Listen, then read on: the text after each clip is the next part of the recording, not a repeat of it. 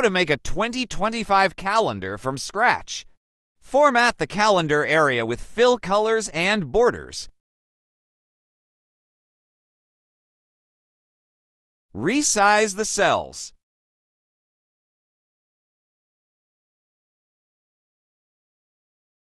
Type in the days of the week.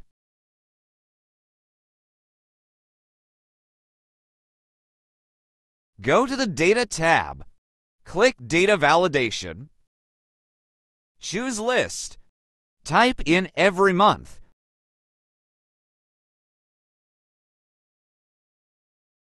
Select January. Type in the current year. Select all and set the font size to 9. Center the weekdays.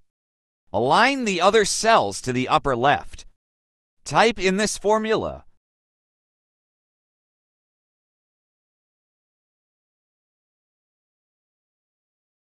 Select the grid. Click More Number Formats. Click Custom. Type in a D. Click Conditional Formatting. Choose New Rule. Enter this formula.